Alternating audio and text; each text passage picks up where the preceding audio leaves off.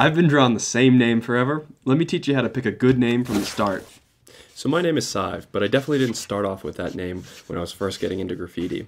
At the start, graffiti just totally captivated me in its uniqueness and style and form, and of course I just went after using my actual first name. Just starting out, I had no thought of like artistic uniqueness or anything. It was just, hey, can I kind of do this style in my own word? After you get bored of writing your first name, the next evolution is to try to pick a name that has some meaning or some emphasis to it. Like ant, where it's a small animal but very strong, and so it could be literally anything, but having a little bit of descriptor to your name can be a fun way to add, style to it and add stuff down the road. So for me, I went after the name Fast. I thought that thing had some emphasis and momentum to it. I thought it was kind of edgy, and sure enough, I rolled with that for a little while. And for me, Fast kind of already has like this action to it. The way the word's written, it's kind of square, and really even when you say it, feel that in it. And that kind of stood out to me as like a cool opportunity to take something that has some, established meaning and kind of roll it through the artwork and kind of try to bend that in people's minds.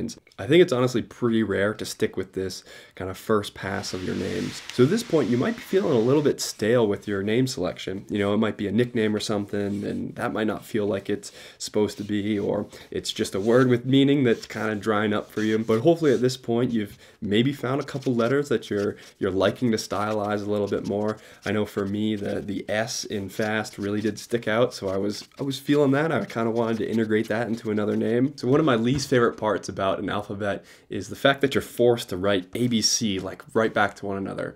The flow of B and C is super, super hard to get nice. And honestly, when I'm working through things, it's so rare that I think about the flow of the C before I'm writing the B, especially when it's not something I touch every day. And it's here that we can actually start melding and seeing what letters will work better with one another. Now, sure enough, you can probably find a way to make any letter work next to the next, but there are certainly some easier and harder combinations out there. So the name I took after Fast was actually Side, S-I-D-E. And let's take a look at how that works.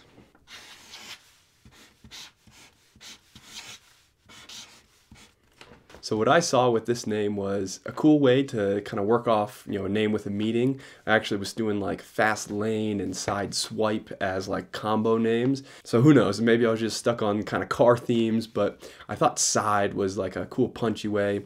And you can see we got a very kind of square style to this. The I takes up, a square chunk. The D is a very square letter. There's not much negative space on the top or bottom of that, and the E certainly, that works in a nice square as well. So it kind of turned out to be kind of a big punchy name after all. So taking a look at that square idea around each letter, the A actually has a little bit of negative space up in the top sections of it, whereas that B is pretty much solid. You get a little bit up here, but it seems like it's even more emphasized because the C has the reverse of that. It has a bunch of negative space up there. So now we got this super empty area next to those. And that's pretty much why I really don't like the BC combo. So the big takeaway here with the square letters is you can make a super easy combination with any of these that also kind of complements pretty well. Taking a random draw here and saying W-I-S-K maybe. Let's see how those four lay up.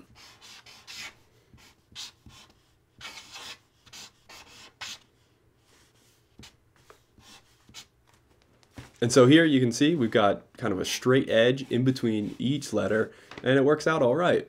So if you want something kind of easy to build up and get an understanding for how letters work with one another, try some of these square ones and see how it works out. Now let's call the other letters in this mix negative letters because they have a bunch of negative space in little sections that come around that kind of square box. Let's take a look at those.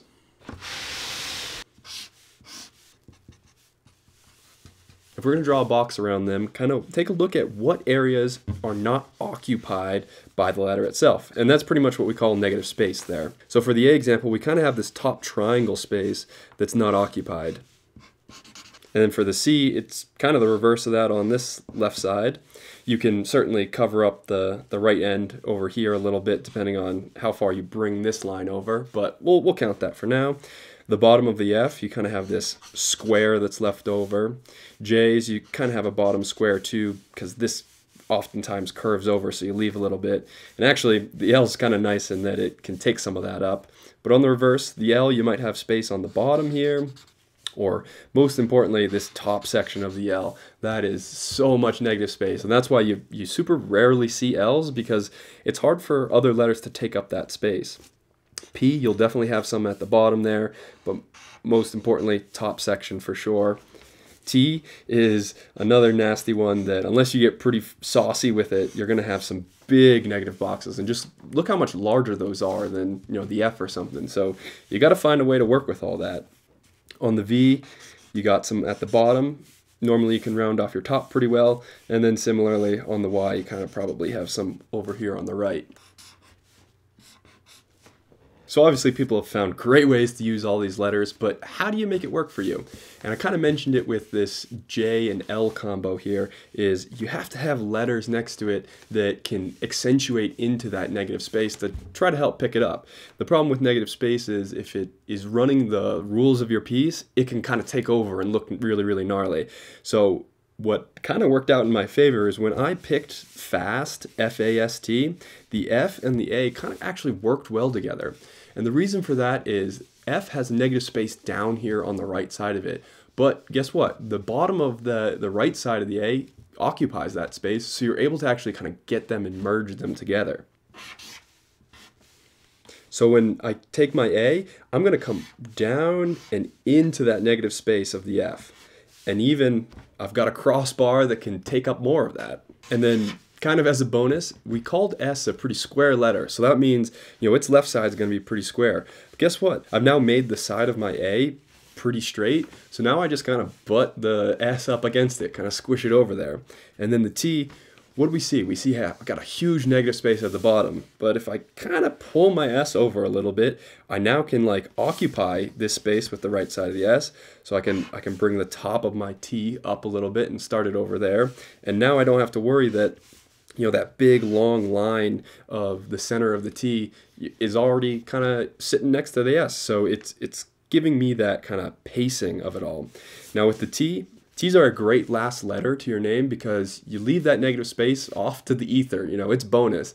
You don't have to occupy it. It's the edge of your piece. So having big negative spaces as your last letter can work really well, and that's a great way to handle some of like the Y's or even like a P where it's got kind of some funky negative space to it. And something that's a preference of mine is, you know, not having letters double occupy space. And what that means is, because the F doesn't have any information down here, the A is able to take this over. So you just have one letter in this region. The opposite of that is, like, what if we wrote, put an E down here instead? You know, an E is going to have a cross member. So now we've got a big bottom cross member of our E. So now what I don't like to do is I don't like to put my A coming right over top of that. You know, it kind of, now it gets a little muddy down here as to which letters which, how they crisscross. You got like a lot of horizontal coming from that bottom. You got a lot of horizontal from the A coming across for that crisscross. It honestly doesn't work as well. Now East could be a sweet tag. You just have to modify kind of how you're using that A a little bit. So I've shortened up how much of my E that is, and I've squared it again. But now, how about I just push my A over a little bit. Now I'm not kind of double occupying. I can set it up, kind of stand it on top of that even a little bit, and now I'm not kind of conflicting things. And this is where you kind of get to that styling. You see I've added some top hats to my S, but I can add one over here to the A, and that helps occupy that weird negative space that I've also left over because my E didn't quite take it up. Even throw one on the E to kind of round it out because every other letter had it. And it's kind of these decisions that you're going to be able to use to accentuate your letters and build them up. How about I show you one more example with this J here. So we've got our J. I've moved that over a little bit so to pull away how much of that negative space I have to make up. But if we pick a really square letter like an I next to it, I can now use that crossbar at the bottom of the I and push it over as far as I need to. You know, if you started it further to the right, it might leave that negative space, but now I can kind of just put them next to each other and they look all right. Maybe we'll do a saucy jerk with an R next. So this is, once again, our square letter, so I can put that straight edge of the R right on the edge of the I, and it works out pretty well. And then RK is definitely a heavy combo. Ks and Rs have a lot going on to them, but we'll call it good with that. So after trying name after name after name, I kind of came to some of these understandings that, super blocky SIDE was bulky in my opinion. I really didn't like how the D was complementing the E. It kind of pushes it out a little bit. It's a bully of a letter and sometimes. So I wanted to drop that D. And so what did I do? I kind of played around with some other letters, and that's kind of where I fell on Sive.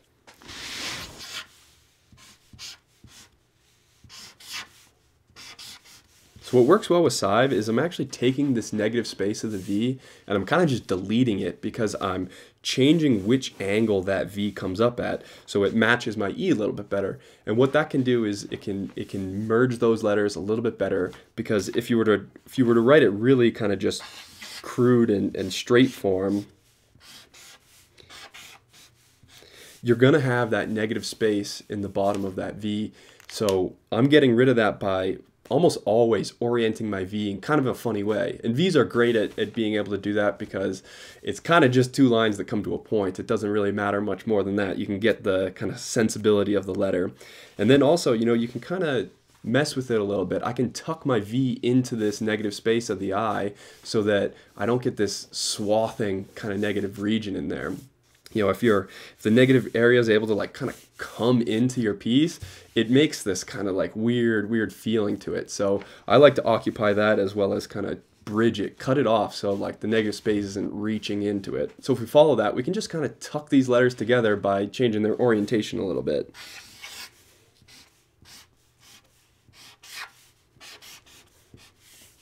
So there I've turned my V a little bit, tucked it in, and an I as well. The center line of the I has gone from super straight to kind of angled there. And just a fun little play on how those letters can work with one another.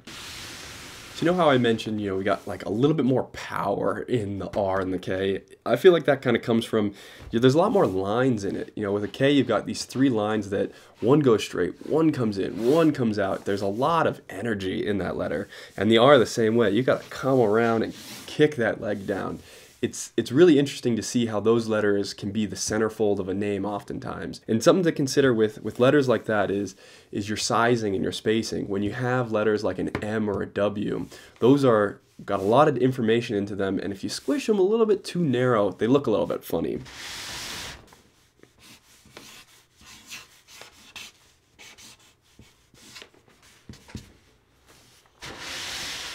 Start this a little bit simply. Let's start with some square letters.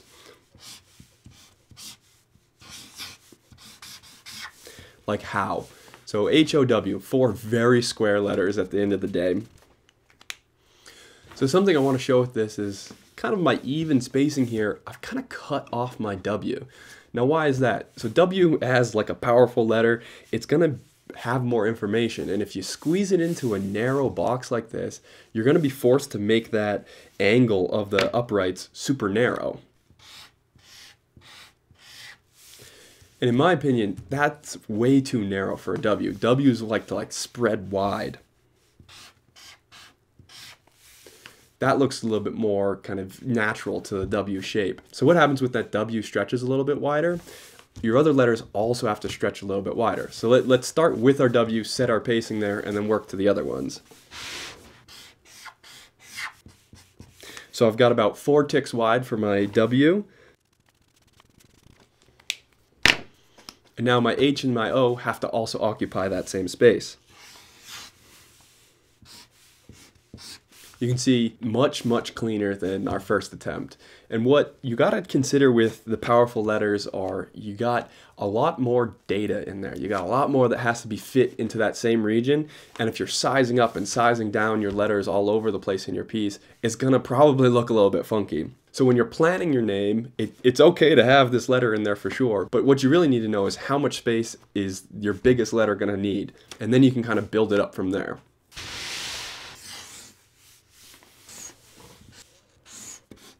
Another way to go about that is maybe you don't want a massive O that's pushing a big hole in it. Throw an underline or something extra on that to merge it all back together and have each of your letters be the same height. We got some extra space, so let's draw a letter K as another power letter and see how much extra space a K can really just occupy on its own. So just looking at the structure of this K, you can see it's already like angled and extra, and this leg can come way out. So all those variabilities make K just like ton of detail, ton of add-ons, and a really fun letter to play around with.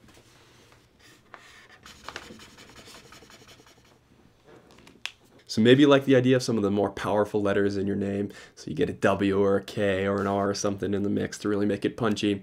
But how many letters do you pick at the end of the day? So if you go for one letter, that might be a little bit basic. Never really seen it done, so you could break some molds there. But hey, I'm not one to judge. Have fun with it. There are definitely some artists out there that have mastered 2-letter combos. Really simple, punchy out, really entity-based names there. So can certainly be done. So 3 letters can definitely work for a lot of people, but something to keep in mind is crews oftentimes are 3-letter combos. So you might kind of look like you're writing a crew name every time you write yours, but hey, by all means, it could work as well.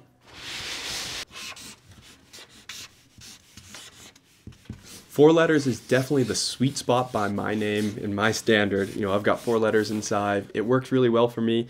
It's fun to have it be symmetric and squared up, but it's also fun to have some, shorter stylings there. So it's a little bit more approachable for sure.